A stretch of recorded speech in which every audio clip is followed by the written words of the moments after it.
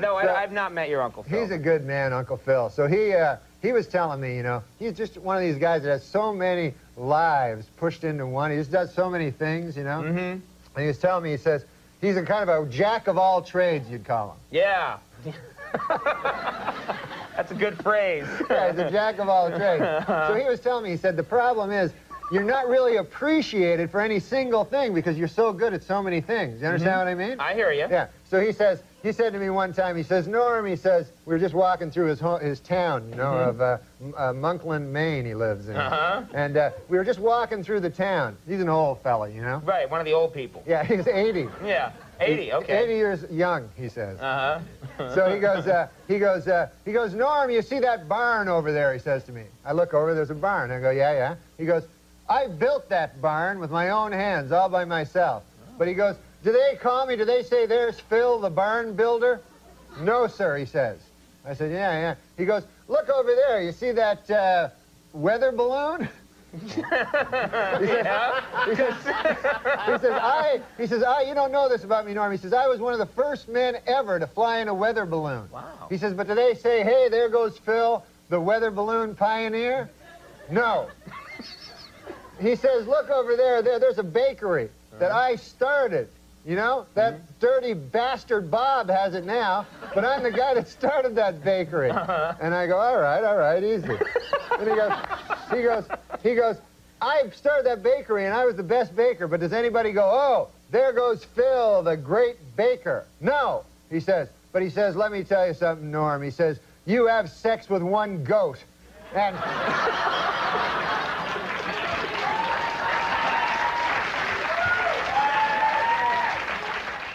Back in September, we lost a comedy icon, Norm Macdonald.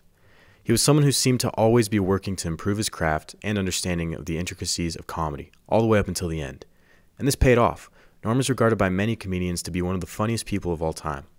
But what made Norm stand out? What made him different from the big comedy names we see today? Well, I think it's actually kind of simple. Instead of focusing on an agenda, Norm focused on the comedy. Here's what people are talking about, you guys. President Trump gave his big speech at the UN General Assembly today, and at one point he threatened to totally destroy North Korea.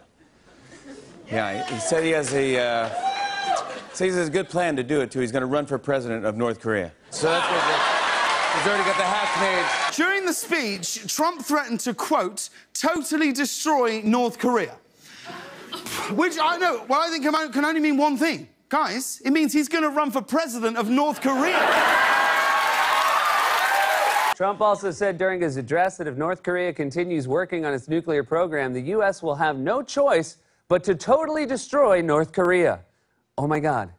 Trump is going to run for president of North Korea. When every comedian focuses on the same topic, the jokes become the same. With the rise of social media, social justice movements, and the increase in political divide, comedians had to worry more and more about offending people. So many started to play it safe, resorting to crude humor and weird noises, celebrities, or the biggest one, politics. Instead of making a crowd laugh, it turned into just trying to make the crowd applaud, and they began achieving this by spouting their party's political talking points. And there are only so many political talking points you can spout before it gets repetitive. We're going to help you out. Thank you. Have a good time. Have a good time. It's a hurricane, not a pool party. You don't Have a good time? It's a flood area, not a water park. Have a good time. They're hurricane victims, and you sound like you're hosting a barbecue. Look at the biggest names in comedy and the comedians getting the most critical acclaim. Late night show hosts like Stephen Colbert. Vaccine. Where's the joke? This is just propaganda. SNL, the biggest name of comedy shows.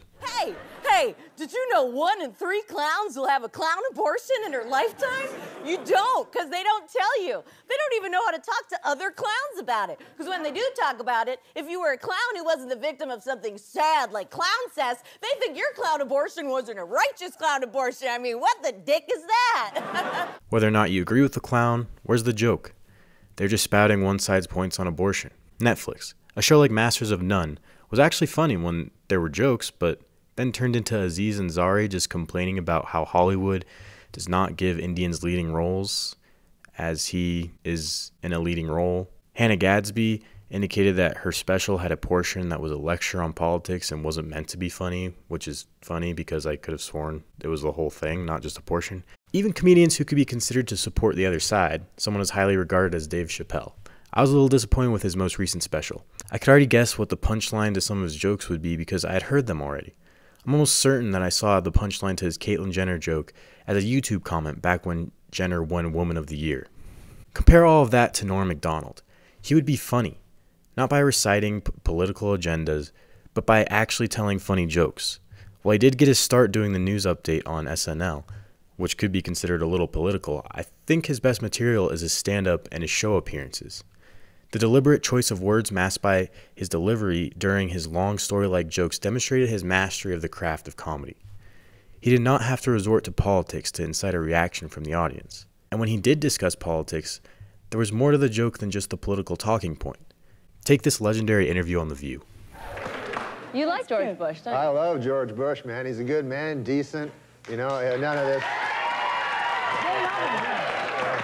Yeah, he's, you know, he's not a liar, a crook, murderer, or anything like that. So it'd be good to get the. See, I think we should get the homicide out of the White House and get like a fresh start, because we don't want any more murderers. I think we should just go on to the next question. Oh. Who are the murderers? Yeah. Oh, Clinton, he murdered a guy. Yeah, you know, we're not allowed to, you're not allowed to put out accusations without That's a little too far. That's the way it does work. Let's just go on to the next question. Yeah. This is not my week. What can I tell you? Oh, it's not mine either, and I'm being very nice, okay? Be a good boy. Now, Norm. Do you never hear that? No. Listen, we don't need to talk about that. I don't want to get into this, and I don't want to hear it, and this is not the place to make those accusations, and you're supposed to be funny. Let's get on to the next question. So get with it. There you go. This is a live show. Not for nothing, Norm, but you have been properly chastised by Barbara, so I'm now going to ask the next question. I thought it was a matter of record. Shut up! Shut up! Look, Okay. let me do this, okay? I'll tell you what's a matter of record. You will not be invited back if you don't shut up. All right, now. Let's talk football. All right, manslaughter. Let's talk football. The entertainment from Norm here isn't just that he's saying talking points against Bill Clinton. The comedy comes from the way he is able to bait all these women and pull them out of their comfort zone. Compare that to SNL nowadays. I could take COVID. Here's some zinc, and ayahuasca, and some horse medicine. Well, why would a bird take horse medicine? I'm a human, and I took horse medicine. And I'm speaking of things that are horse-like. Today's two sponsors are the letters S and D, as in I can S my own D. Nothing clever being done here, just propagating a lie told by the media on one side about Joe Rogan. Norm did stand up on COVID recently, one of the most dividing political issues. But instead of taking the low-hanging fruit of making fun of anti-vaxxers or making fun of those people who wear masks while driving alone in the car, he avoided politics and was just original and funny. But you gotta be prepared, you know what I mean, in this year life for any eventuality. And that means being prepared. I'm not talking about buy a can of corn. That's only cosmetic. I'm talking about having a whole room that's locked and filled with firearms. And you gotta be prepared, you know what I mean? Listen, I never thought I'd say this in my life, but I'd shoot my son in the fucking belly. If he had a sneeze or that shit. I mean, he's a great kid, I love him, but he's never been on the TV, you know? One of my favorite stand-up jokes from Norm was his 11-minute long joke where he goes from the 24 hours news cycle to a woman going missing to how he would murder a woman. I doubt that many comedians today would dare tell a joke like that in the wake of the Gabby Petito case. You know, most of the audience wants to be funny, doesn't care about anything but that. They just want to escape. Yeah. But a tiny a group of people ruin it for everyone. And that's who you cater your performance to these days? I cater my performance to a tiny group of people. That's sad. That hate me. Much like movies, video games, and music, comedy has fallen victim to politics. I'm not saying that there's no place for political comedy, But when it's the only thing you see, it really starts to lose its appeal. As someone who has an interest of getting into comedy, Norm was someone I looked up to as a role model. If you haven't seen his material, you're missing out. There's a great channel called I'm Not Norm that has a lot of great clips. I really don't think comedy should be yet another thing that divides us, and I think Norm was a great example of a genuinely funny person that can make anyone laugh. Comedy has suffered a loss with his passing, and I hope that the space he filled in comedy will not be lost with him. When I was young, there was a fella went by the name of Jacques de Gautier. And he was from Témiscamingue, Quebec. And Jacques de Gautier, he was a fella that really thought. And he was smart, you know. He was our hope, I guess. And he was, while I was scrabbling to get out of high school, Jacques Zagatineau had already... I think you just changed his last name.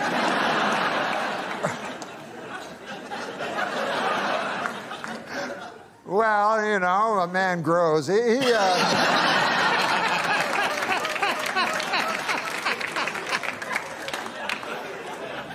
But this is the point. Yeah. Jacques de Gatineau, he went to McGill University and he got 3 degrees, by golly. And he went over across the pond to the fellers with Cambridge, and he even stood up to them. Mm-hmm. And we thought, boy, he's going to be the next. We had Jean Marchand, Gérald Pertier, Pierre Trudeau, the 3 wise men of Quebec. By God, Jacques de Gatineau was going to be the next. Give me the next gun. Yeah, but he vanished. And I met him, I started to do stand-up and travel from here to there and to here again. And one time I was in Niagara Falls, and gosh, I went over to the SeaWorld there. You know how they have the SeaWorld? You know, with the different fish. You know. I didn't know that, but okay, yeah, yes. Beluga. The SeaWorld, I've been there many a time. Okay, so I was checking out the beluga whales and stuff, and I look over, and who do you think I see? I hope it's that guy. No, it was just an attendant, but he showed me to the place I wanted to see, which is where they feed the little baby dolphins, because I love dolphins, you know. And who do I see there but Jacques de Gatineau? And here he is, he's feeding the baby dolphins. And I go up to him and I go, Jacques de Gatineau, I feel shame for you. You were our hope. You were to go to Canada, Canada's nation's capital of Ottawa. And you were to be a great man, Jacques de Gatineau. And we were all, you know, we pinned all of Témiscamingue, Quebec, pinned our hopes on you. Now, that's a hell of a burden for a man to have a town's hope pinned on them, isn't it, Conan? It is a big burden. So he was feeding these baby dolphins, you know, and I said, I'm ashamed of you, Jacques de Gatineau. You could have done so many great things. And he said, well, I think I'm serving a youthful porpoise. Now, I believe that...